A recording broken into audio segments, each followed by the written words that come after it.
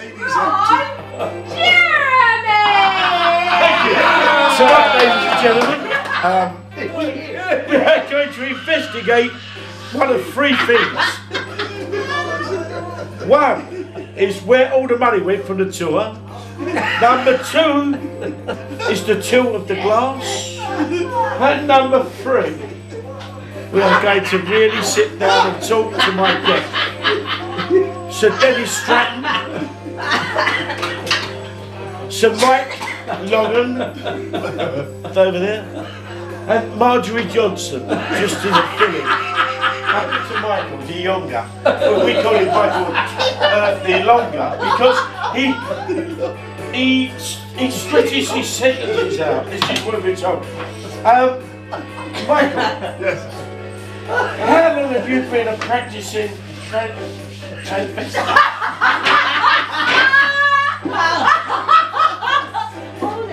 Well, as a matter of fact. This guy's very South African, his accent there.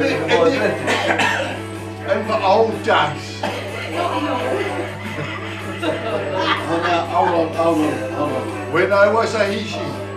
A Hishi? Now this is obviously some sort of Afrikaner word for transvestite. That I dress up in my mum's clothes and I make... I can't say this word. Can't say it. He looks like I had to come out of the common. Looks like it's the common. We speak in the common, ladies and gentlemen. No, the closet, he said. Oh, sorry. I Let thought the he man said... speak. You asked him a question about being a transvestite. He's trying to answer you. I'm very happy being a transvestite. It gives me the ultimate thrill. And also, this is the first time Mike's ever met us, and he's what a lovely man. I am so intrigued by these guys that come from England, and I'd like to raise a toast to my good buddies. Michael, while we're on the subject here, boy. How long You have you... fucking raving homo. How long have you... It's quiet, the audience is making a lot of noise. How long have you had that hair?